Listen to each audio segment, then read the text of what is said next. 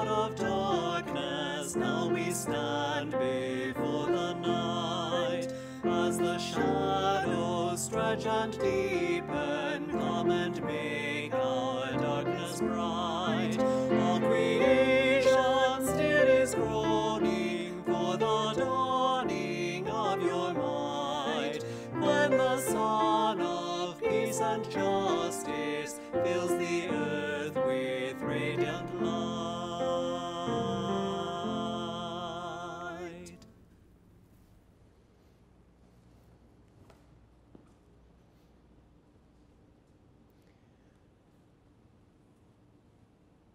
My friends, we gather today in the name of a God who creates us, a God who saves us, and a God who makes us one. Amen.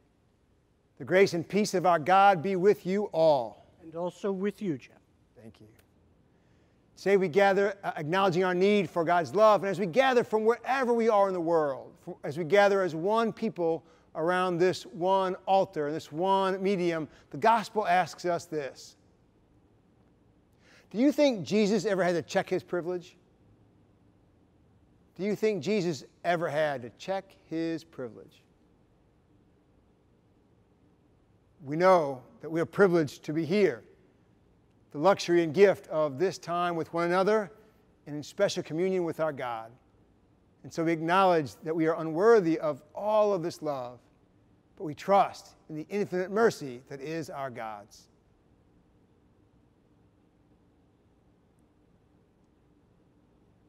You are the one who calls us into ever becoming more and more like you. Lord, have mercy. Lord, have mercy on us. You are the one who calls us out of our own darkness into the light of a bigger world. Christ, have mercy. Christ, have mercy on us. You are the one who asks us to continue to grow in your love. Lord, have mercy. Lord, have mercy on us. And may the Almighty One have mercy on us. Forgive us our sins and bring us all to everlasting life. Amen.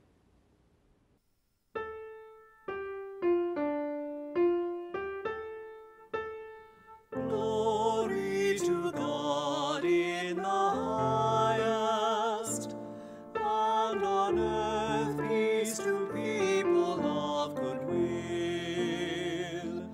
We praise you, we bless you, we adore you, we glorify you, we give you thanks for your great glory, Lord God, heavenly one, O God Almighty Maker.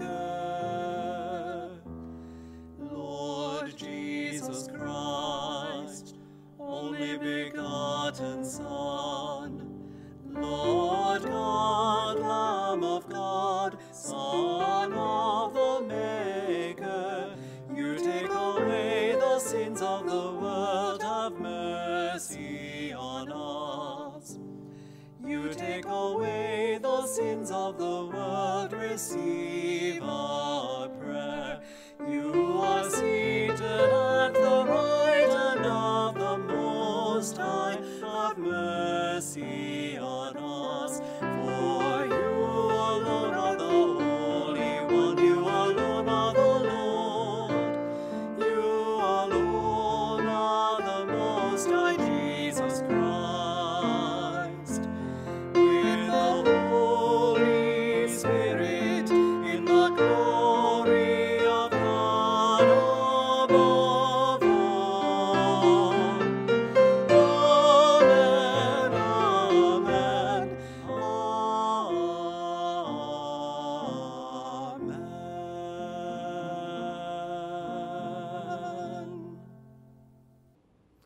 Let us pray.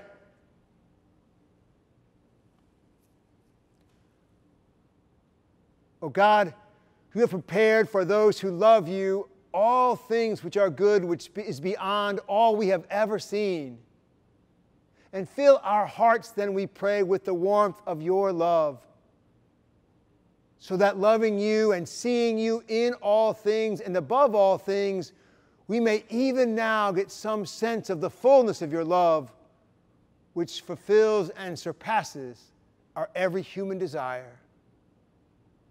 We ask this in the name of Jesus Christ, who is your Son, who lives and reigns with you in the unity of your Spirit, one God forever and ever. Amen.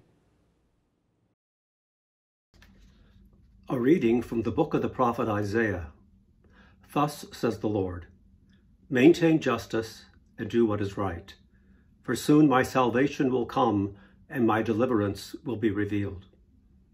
And the foreigners who join themselves to the Lord, to minister to him, to love the name of the Lord, and to be his servants, all who keep the Sabbath and do not profane it, and hold fast my covenant, these I will bring to my holy mountain, and make them joyful in the house of prayer. Their burnt offerings and their sacrifices will be accepted on my altar. For my house shall be called a house of prayer for all peoples. The word of the Lord.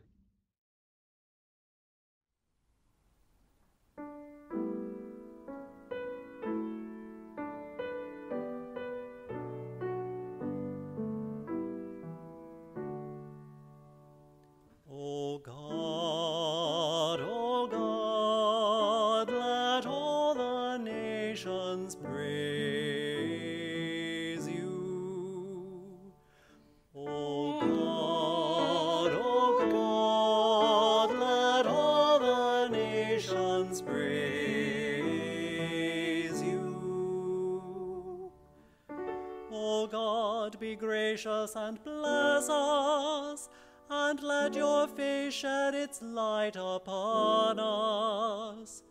So will your ways be known upon earth, and all nations learn your salvation. O God,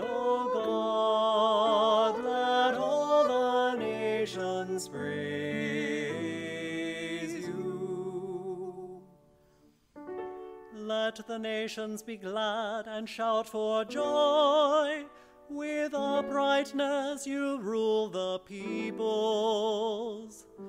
You guide the nations on earth. O God, let all the nations praise you. Let the peoples praise you, O God. Let all the peoples praise you. May God still give us a blessing, that God be revered by all the ends of the earth. O God, let all the nations praise you.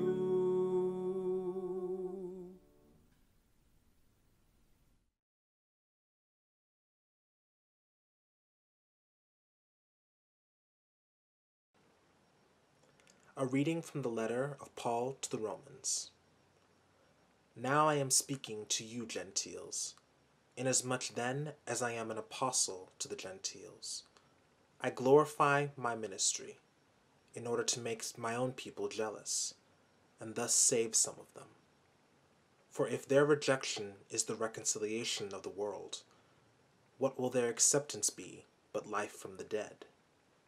The gifts and the calling of God are irrevocable, just as you were once disobedient to God, but have now received mercy because of their disobedience.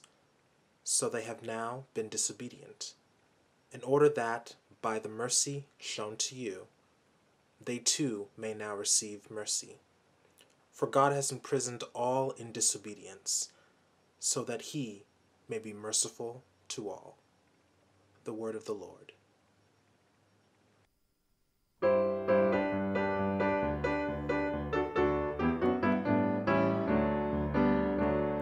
Alleluia,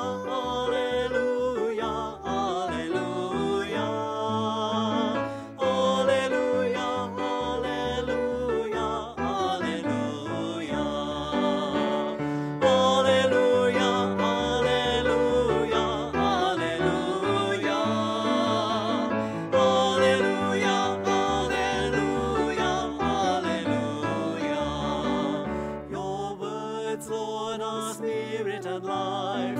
Hallelujah. You have the words of everlasting life. Hallelujah. Hallelujah. Hallelujah. Hallelujah. Hallelujah. Hallelujah. Hallelujah. Hallelujah.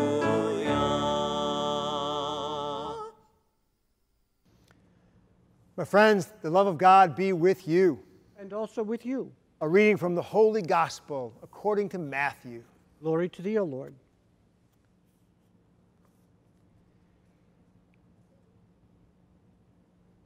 Jesus went away to the district of Tyre and Sidon.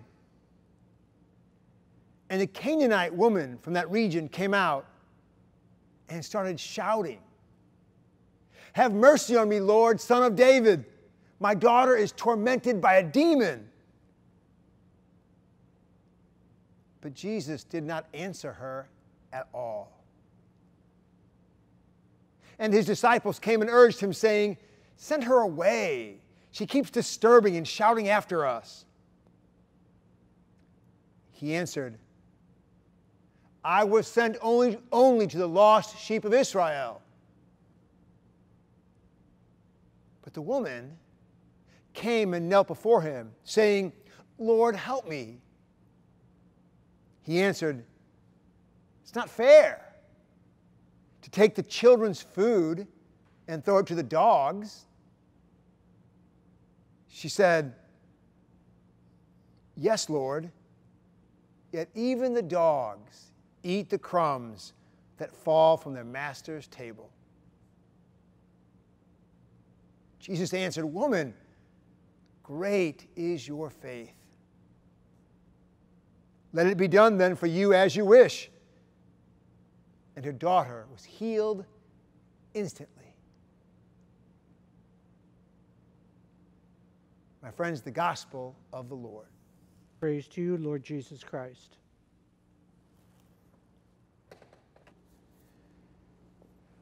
I think the phrase, "check your privilege," is a little out of vogue these days. It's just so 2019, isn't it? So old-fashioned. You know, maybe you don't like it, maybe you're tired of it, maybe you feel it accuses you or somebody else of not having a right to say something, even though they should have a right, free speech and all. But even if you're tired of it, or even if we don't like the way it's always been used, I think that phrase, "check your privilege," does offer us something valuable these days. I mean, there are some of us, white men especially, but all of us in some way, almost anyway, who have some privileged group, some group, maybe a large group or a nation even, that we carry a little more weight in than somebody else. We have a little bit more of an experience. So when we say, or we hear someone say to us, "Hey, check your privilege," we don't always have to hear that as if like it's some criticism of what we think or who we are, something we have to feel bad or guilty about. We can just hear that maybe our perspective, which we think is the right perspective, isn't as big or broad as we think. Let's face it, a white dude, grew up pretty middle class. If I see someone who's maybe an immigrant or a person of color and poor and childless or homeless, and I say, "Why don't they just get a job?" See, that reveals my privilege. It's always been easy for me to get a job. I've had to work hard for them. I've had to work hard at them, for sure. But because of my parents and my parents' parents, I've always had opportunities to get work or get education. And so if I don't check my privilege, I might think that everybody has the same opportunities as I do. But whether you like the phrase or not, I'm going into all this depth because, like it or not, it's exactly what Jesus had to do in today's gospel. Jesus, the Savior, he had to check his privilege. And it took a foreign woman to help him do it. You see, Jesus came in there thinking he knew the answer.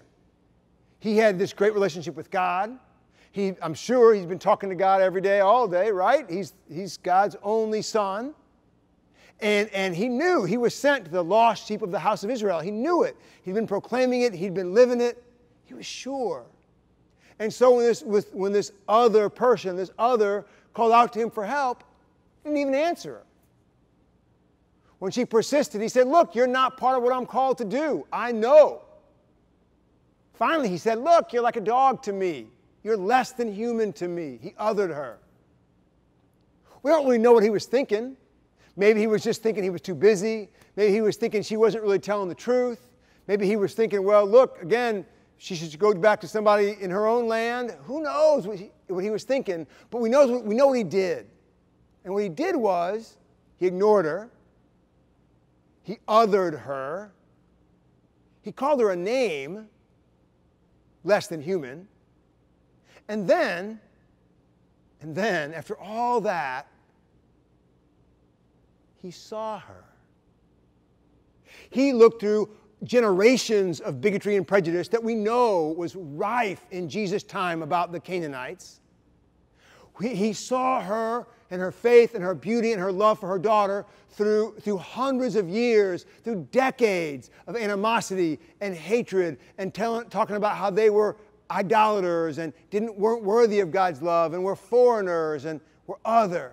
He saw through all that in the miracle that is today's gospel story, just for the loving mom, the desperate, loving mom in need of help that she was.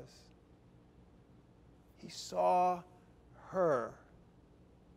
And when he saw her, not only did it bring about healing for that woman's daughter, not only did it empower that woman in her voice, but it changed him. Jesus had this great way of both sticking to his mission, but also changing and growing. Jesus had this great way, at least it seems in this gospel passage, and in Matthew's gospel especially, of both being true to who he was at all times and becoming more true to that person, growing in his ministry and growing in his living out of this faith that he had. Somehow, Jesus found a way, a humility, a certainty that God loved him so much that he could be wrong and still be loved, that he could grow and still be true.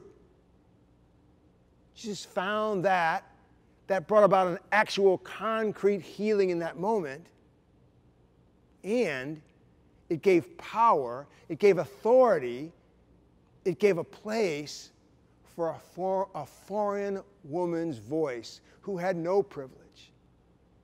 Jesus learned from someone who his culture gave no value at all. Can we just soak that in for a second? How different would our world be? How different would our home or our families be, our workplaces, if we, realizing that we were keeping God's love away, could just pivot and allow God to be bigger than we thought God was? And allow love to be more powerful, more present than we thought love could be.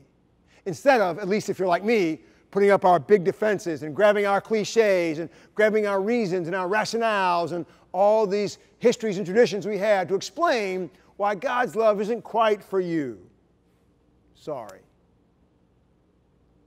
But Jesus, even though he was tempted to that, he found a way through it, and he saw that woman for the equal human being she was. It changed him. And for all we know, it changed history, because he saw that woman, her child was healed. Her voice was given authority. And then we see this great universalism that overtook our faith through Peter and Paul and the early disciples, the early church. Would that have ever gotten there if Jesus hadn't found the space, the courage, the humility right then to check his privilege, to check his assumptions, to realize and see through the bigotry of generations into another person who had the same dignity and love and value and longings that he did. Jesus checked his privilege. I wonder if you and I might think about that. Where are we privileged? If you're, like me, white, male, then you're pretty privileged everywhere, at least in this country. Now maybe somebody says, oh, well, yeah, but you're gay, so you're not as privileged. You're kind of a little bit of a subgroup here. Fair enough. But mostly, people act on what they see. But even if you're not part of this great big privileged class, everybody is privileged somewhere. Maybe in their family, or their friend group, or at work, or on the street. There's a place all of us go to feel in, to feel privileged. And that means, at least often, usually, somebody else is feeling out. Somebody else is left out of that in. Somebody else is othered. Today we get this great example of Jesus who saw through the othering, who saw through the generations of treating someone as less and validated their voice as just as important as his, and saw their perspective as more correct than his was. Where is that for us? Where can I find that kind of humility? Where can I find that kind of energy in my life when I'm so comfortable in my privilege? Where can I find someone else's voice that needs to teach me how big God is? Where can I find someone else's voice that deserves to be validated in my world, but I haven't had the courage or the vision to do that yet? The Son of God checked his privilege and acknowledged he was wrong, and that this foreign woman who had no privilege was right, that her perspective had a truth that his did not. It's not that Jesus didn't have truth in his perspective. It's not that Jesus didn't have value in what he was thinking and doing. It's just that it was bigger. I'm not saying your perspective's wrong. I'm not saying your status quo that you fight for has no value in it, or that you haven't worked for what you've earned, or really been a part of struggling for what you've got, the privileges you've gotten. I'm just saying it's not the whole picture. And if we're not careful, if you and I are not careful, we hold on so tightly to the privileges that we have that we won't let somebody else also have them, which means, in effect, they're other, they are less, that we treat them, we believe somewhere deep in our hearts, they're just that little bit less, worthy of the same dignity, worthy of the same respect, same place at the table as us. You know, it's funny. We heard that beautiful words in the first reading today from Isaiah, written about 500 years before Jesus. And Isaiah prophesies, my house will be a house of prayer for all people. Jesus certainly knew those words. He probably heard those words dozens of times. He probably read those words. He probably had them memorized. And yet, he didn't see the truth of those words until a privilege-less, foreign-born person to him used her voice to show him how deeply those words ran. Isn't that amazing? How the Spirit of God worked in Jesus in that moment and in this foreign woman to speak a truth that the Word of God had spoken 500 years before, but we hadn't seen. Isn't that like us a little bit? 250 years ago, almost, Thomas Jefferson wrote, all men are created equal. Even now, even today, we're still trying to figure out what that means. Even today, we're still trying to live into that truth that we say we believe. And it is people largely, it's all of us, but it has largely been people of color, women, who've come out and tried to show us that by their exclusion of that, we are selling ourselves short of our own vision. That's the irony, isn't it? That if we don't check our privilege, we don't live into the privilege that we believe we've tried to set into for the whole world. Today, the very one, Jesus the Christ, was confronted by someone who asked him to check his privilege. And a voiceless woman from a foreign land trusted her voice enough to speak out. And the world is different today because of his humility and their courage. The gospel tells us very clearly how Jesus responded and how the Canaanite woman responded. Maybe then the gospel question is not, did Jesus check his privilege? But how will we respond when we have to check ours?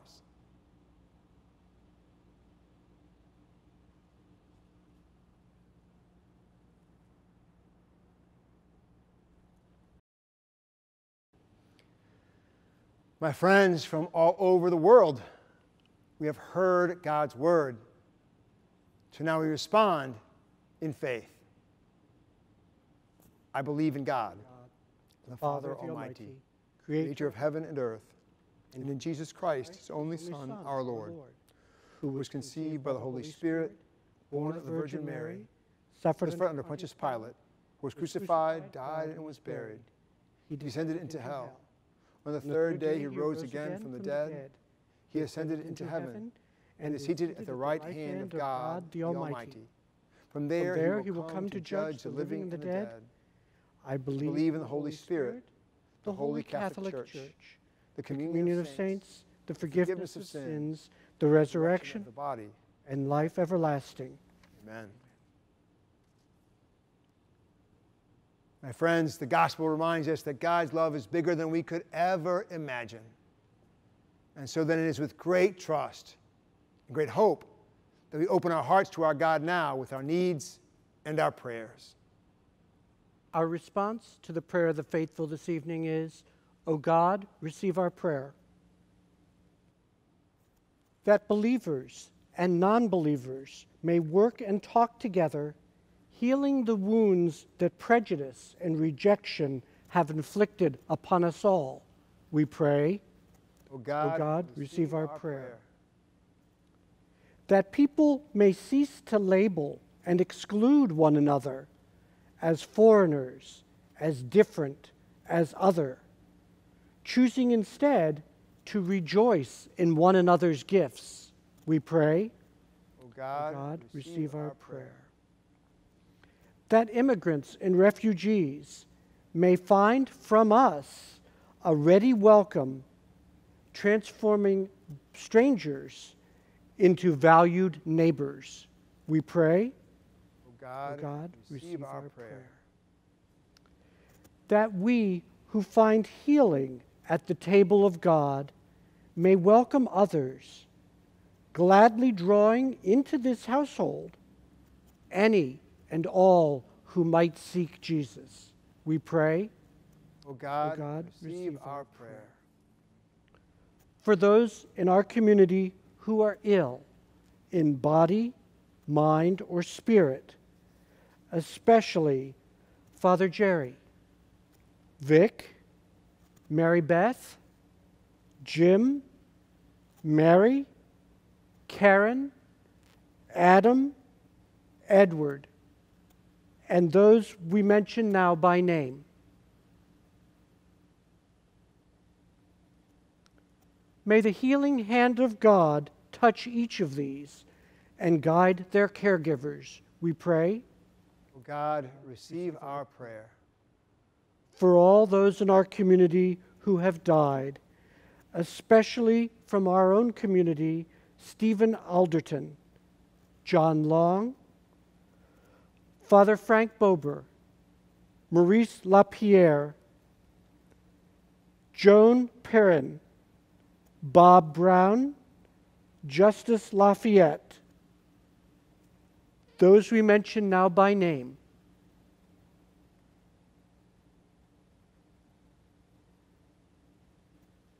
May they all be at the great banquet with God, we pray. O God, receive our prayer.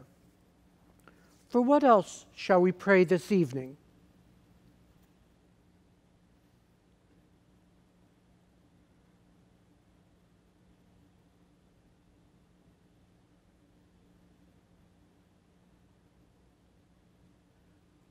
We pray. O God, Receive our prayer.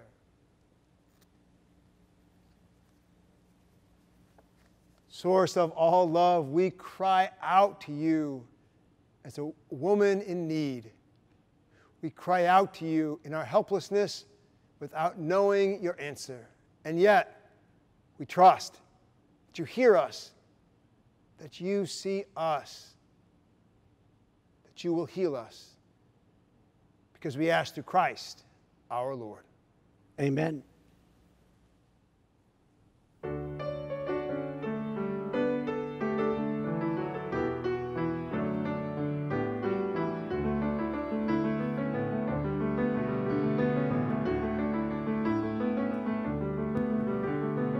God of the Bible, God in the gospel, hope seen in Jesus, hope yet to come. You are our center, daylight or darkness, freedom or prison, you are our home. Fresh as the morning, true as the sunrise, God always faithful, you do not change. Fresh as the morning, sure as the sunrise, God always faithful, you do not change.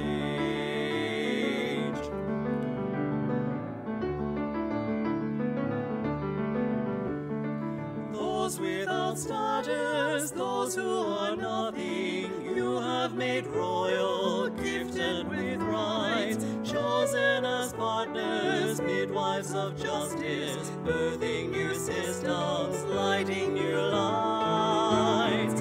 Fresh as the morning, sure as the sunrise, God always faithful, you do not change. Fresh as the morning, sure as the sunrise, God always faithful, you do not change.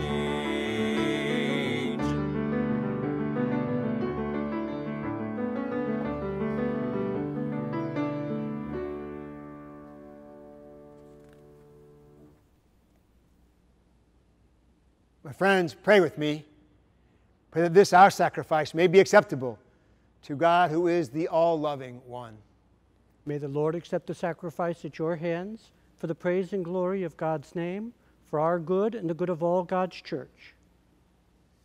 Receive our gifts, O love, by which is brought about a glorious exchange, that by offering what you have given us, we may come to receive your very self. Through Christ our Lord. Amen.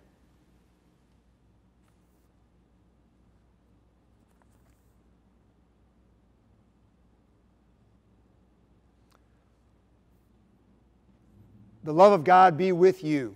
And also with you. Lift up your hearts. We lift them to the Lord. Let us give thanks to the Lord our God. It is right and just. It is truly right and just that we should give you thanks and praise, O God, the Almighty One, for all you do in the world and through Jesus Christ. For though the human race is divided by dissension and discord, yet we know that by testing us, you change our hearts and prepare us to be reconciled. Even more, by your Spirit, you move human hearts, that enemies may speak to each other again, adversaries join hands, and people seek the way of peace together. By the working of your power, it comes about, O God, that hatred is overcome by love. Revenge gives way to forgiveness, and discord and alienation change to mutual respect and seeing. Therefore, we give you ceaseless thanks in the choirs of angels, and we cry out to you with majesty on earth, and without end we acclaim.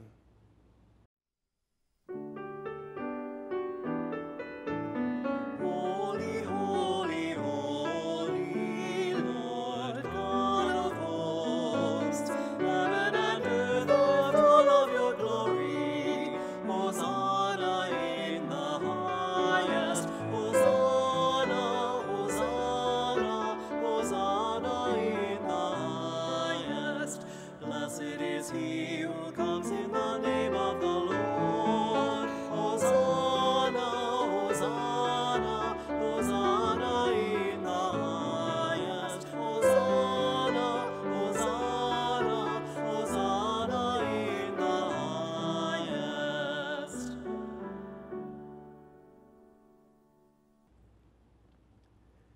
Therefore, O all-loving God, we bless you through Jesus the Christ, who comes in your name. He is the Word of God that brings salvation, the hand you extend to sinners, the way by which your peace is given to us. When we had turned from you on account of our sinfulness, you brought us back to be reconciled, O God, so that converted at last to you, we might love one another through Jesus, whom for our sake you handed over to death.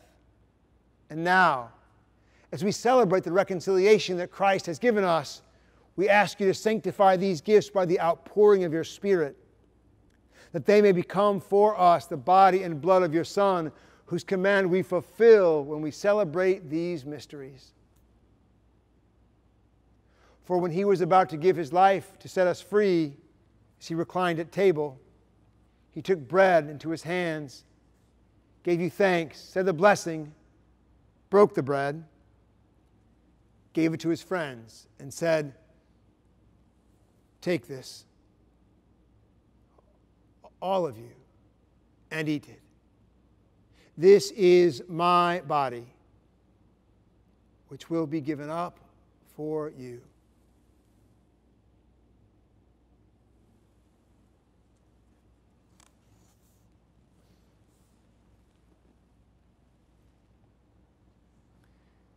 In a similar way, on that same evening, he took the chalice of blessing in his hands, confessed your mercy, and gave the chalice to his friends, and said, "Take this, all of you, and drink from it. For this is the cup of my blood, the blood of the new and eternal covenant, which will be poured out for you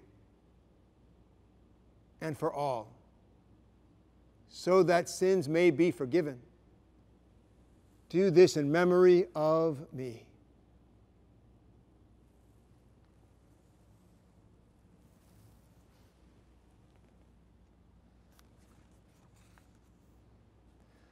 The mystery of faith.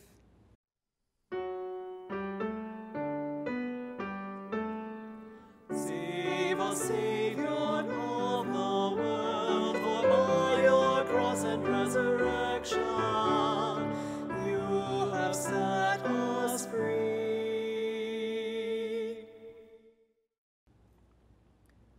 Celebrating, therefore, this memorial of the death and resurrection of Jesus, who left us this pledge of his love, we offer you what you have given us, this sacrifice of reconciliation. Eternal God, we humbly ask you to accept us also together with your Son, and in this saving banquet, graciously give us his own very Spirit, who takes away everything that keeps us from one another. May he make your church a sign of unity and an instrument of your peace. May he keep us all in communion with Francis our Pope, Wilton our Bishop, all the bishops, and all your people. Just as you gather us now at the table of your Son, so also bring us together with the glorious Virgin Mary, Mother of God, with your blessed apostles and all the saints, with our brothers and sisters and those of every race and tongue who have died in your friendship. Bring us to share with them the unending banquet of unity in a new heaven and a new earth, where the fullness of your peace will shine forth through Jesus Christ our Lord.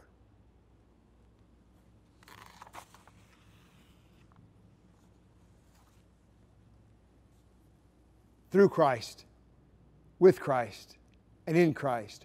O God, the all-loving one, in the unity of the Holy Spirit, all glory and honor is yours forever and ever.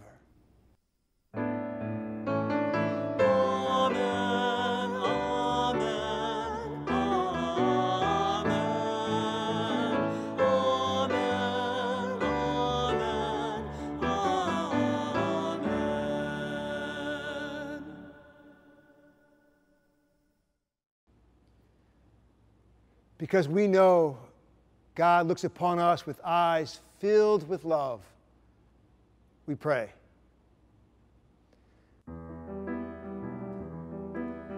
Our Father, who art in heaven, hallowed be thy name. Thy kingdom come, thy will be done on earth as it is in heaven. Give us this day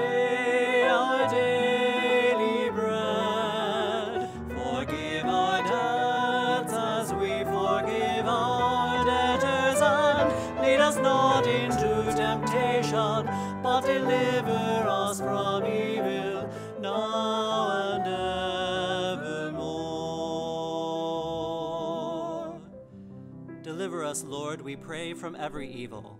Graciously grant peace in our days, that by the help of your mercy we may be always free from sin and safe from all distress, as we await the blessed hope and the coming of our Savior, Jesus Christ.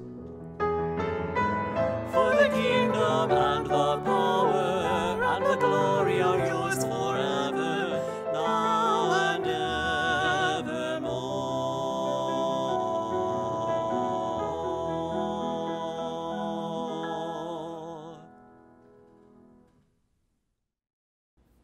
Lord Jesus Christ, you said to your apostles, "Peace I leave you, my peace I give you." Look not on our sins, but on our faith. And graciously grant us the peace and unity of your kingdom where you live forever and ever. Amen. Peace of our God be with you always. And also with you, Jeff. Let us now offer to each other, in our hearts or if they're in our homes, wherever they are, some sign of God's own peace.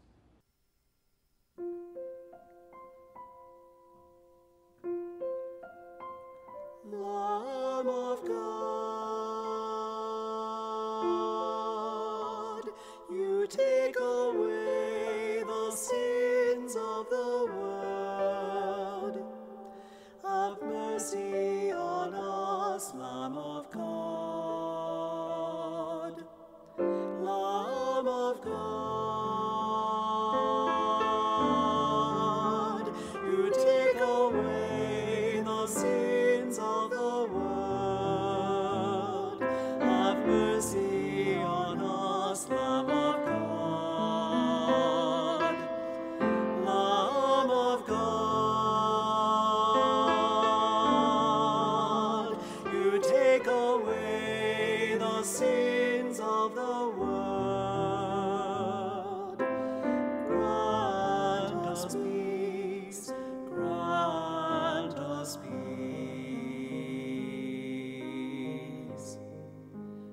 Grant us peace.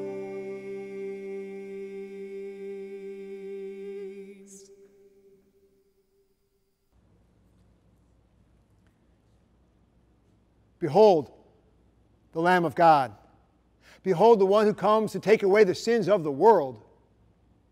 Blessed are we who are called to this banquet and to the mission.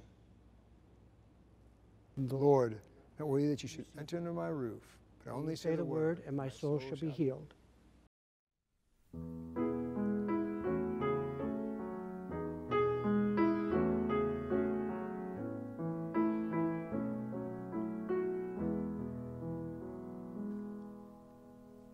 Take and eat this bread, take and drink this cup. This is my body and my blood. When you eat this bread, when you drink this cup, you live in me and I in you. This is the bread come down from heaven. This is the cup of our salvation. Take and eat this bread, take and drink this cup. This is my body and my blood. When you eat this bread, when you drink this cup, you live in me and I in you.